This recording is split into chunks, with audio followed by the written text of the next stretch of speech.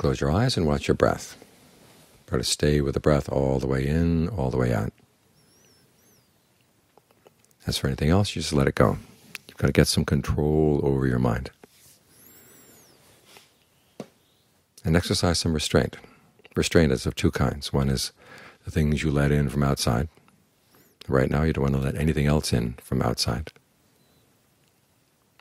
The sounds, of course, will come to your ear. The feelings will come as the body touches the floor or the seat you're on.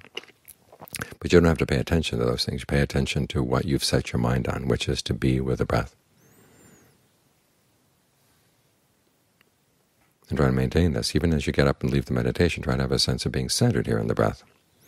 And then you begin to see that you're bombarded with things from outside. So you have to be very picky about what you choose to focus on and how you focus. Because if you're not careful, it's like opening your door and allowing thieves to come into your house. All the good things in the house get stolen. And who can you blame? After all, you were the one who opened the door, let them in. The other kind of restraint is what comes out in terms of your actions, in terms of your words.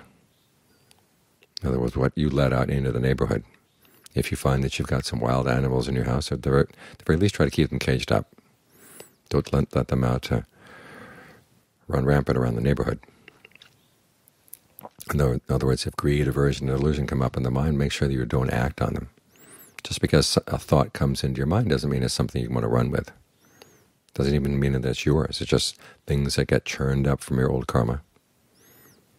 And at this moment, you're not responsible for that. What you're responsible for is the choices you make about what to do with those things. So try to make sure that greed and aversion and delusion don't come out in your words, don't come out in your deeds. So in this way, basically, it's a matter of learning how to keep the windows and doors of your house open and shut at the right times. And when good things are outside, things that would be good for you, you open the windows and open the doors, let them in. And when you've got good things inside, you can let them out. But when you discover okay, there are thieves waiting at the door or there are wild animals waiting inside, keep the door shut. This way you can live in the world and not be harmed by the world, and you don't do any harm to them either.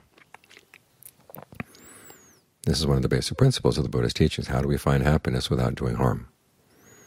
You look at the way that most people find happiness throughout the world, and some harm is done one way or another. But if you focus on developing these qualities of mind inside, this quality of restraint, okay, then you can couple that with a meditation which teaches you how to find a sense of well-being inside. That way you find that you have your happiness without the harm, either to yourself or to anybody else.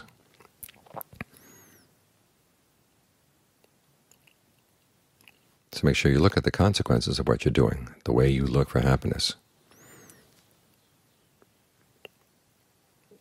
Because it's the consequences that are going to have the long-term effect. And you may be able to find some pleasures right now that will in the long term lead to suffering. Do you want those? You've got to think in these terms all the time. You really do have to be careful about the actions you choose to follow.